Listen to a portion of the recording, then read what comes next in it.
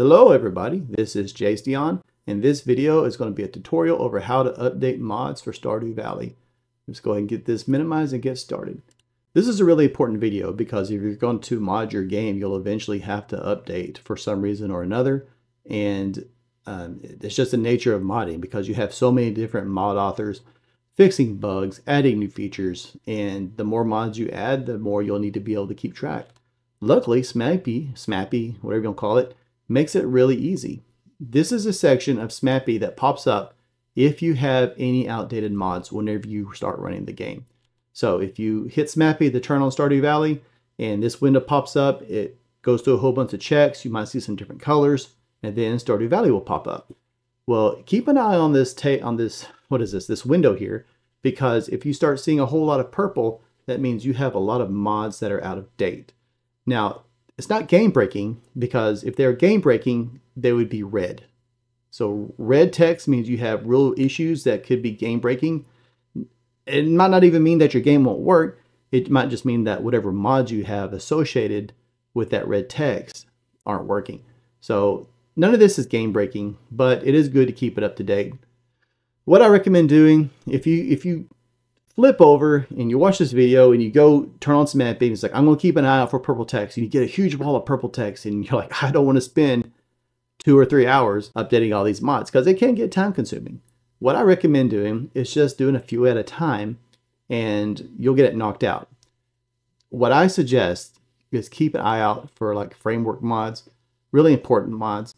Obviously, like Baldur's Village, the Forgotten Woods, these aren't game breaking, like we already discussed. And if there's like a small bug that this update fixed, it's not really a huge issue.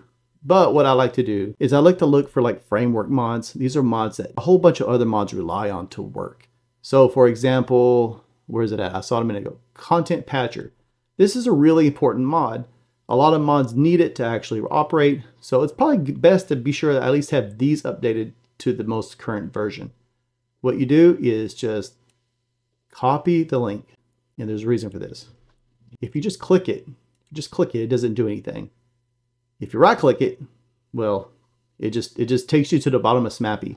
We don't want that. That's not what we're trying to do here. I want to actually go to the website.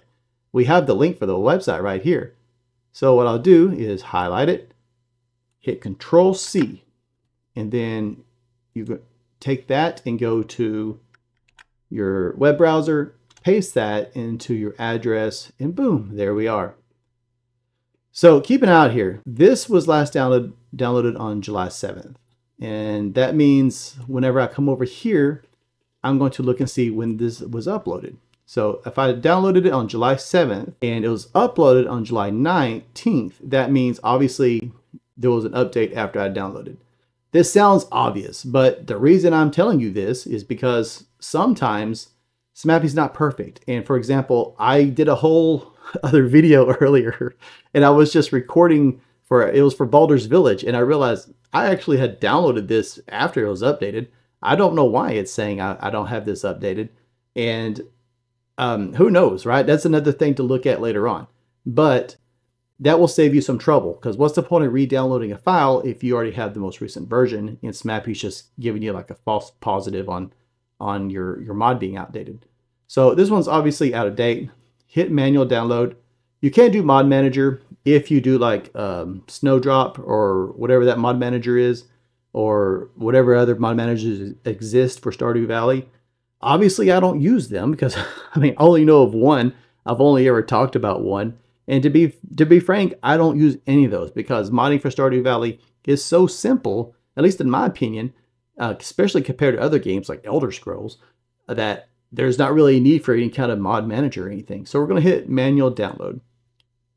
Now, if you are completely new to modding, this is an advanced course, right? This is probably not where you're at. I do have a link below that will show you how to actually mod Stardew Valley. And then I have another link that will go into detail on SMAPI if you're having trouble downloading SMAPI. So you might have noticed I clicked slow download, fast download. Let's go back and load. Here, let's do it again. I won't download again. But here under fast download, look, that's for premium. If you feel like paying money to have access to all these mods, go for it. But you have access anyway for free. And I mean, Nexus is doing a real service to the community in that all you really have to worry about are slower downloads, which really aren't slow at all. So anyway, long story short, if you're downloading for Nexus, you do have to have an account, but you don't have to have a subscription. So that's one less thing to worry about. But anyway, we've downloaded this. So let's open it up. Here we are. So let's back up. Here's where it was downloaded. This is a mod I downloaded earlier. Let's delete that. This is a zip file. So be sure you have WinRAR or WinZip or something like that. If you are already modding, if you're this far into like actually the whole modding scene, you're familiar with this. But if you're just watching this because you don't know anything about modding, you want to learn, you have to have some way to unzip. Anyway, so we open the file, open the folder, I mean, and there it is. That's what we're going to end up probably moving into our mod folder. But let's be sure. What I like to do, again, I'm probably being a little more thorough than most people need to be. I like to double click and check and see what's inside the folder. I'm looking for manifest files, like the DLL files, because that tells me that this folder is exactly what I need. And the reason I say that is sometimes you'll have files and you'll unzip it, but there'll be folders within folders that you don't necessarily, I don't know. That mainly applies to larger mods. I know like Stardew Valley Expanded, the file structure is kind of, at least in my opinion, it's convoluted if you don't know what you're doing. So me, I like to check, open it up, look for manifest, look for content patcher DLL, and that tells me that this is the actual mod, and this is the folder that I need to post into mods. All right, let's go over to mods. Let me show you how to get to your mod folder, just in case you don't know what you're doing. And I don't mean that in a rude way. Just if it's like your first time trying to do this, or you haven't actually gone to your mod folder for a long time, I go to it enough. I have it already kind of saved in my quick links or whatever this is called. But if I had to get there from ground zero, let's do this. You're going to open C drive, program files 86, Steam apps, common, and then Stardew Valley and mods. And there's my mod folder. So now I am ready to take content patcher. Let's rearrange this for simplicity's sake. I'm ready to take the content patcher that I just downloaded and paste it into my mod folder. But there's one more thing we need to be sure that we do, and that is be sure you subscribe. I gotta slip that in there. But no, seriously, aside from that, there's one thing that I recommend you doing in all seriousness, and that is find the actual folder in your mod folder that has the same name as the mod you're updating. For example, I am modding content patcher. So I'm going to find content patcher in my mod folder, and this is what I suggest doing. Delete it. It's not going to affect your files. Oh, let me close this first. That way it's not conflicting. But anyway, the reason I suggest deleting it is it avoids any potential conflicts. It's not going to interfere with your save file. It's not going to corrupt your save or anything like that, because we're going to put the mod right back. There's probably a good reason why it's not necessary, but like I've said, I've modded lots of other games, and if you don't do it the exact perfect way, it messes up your whole game, and that usually involves being sure you delete the old files. So that's what I suggest. And there are a lot of, to be fair, there are a lot of mods on Stardew Valley where their instructions are to do that anyway. Go ahead and delete the old files before you update the new ones. So just to be safe and always be on the side of victory, I guess, when modding, just delete the old files and then drag it from your downloads into your mods. And we have it. There we go.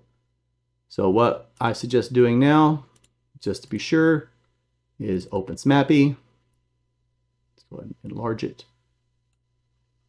and let it do its checks. And what we're looking for is that purple text again. You'll see some red text.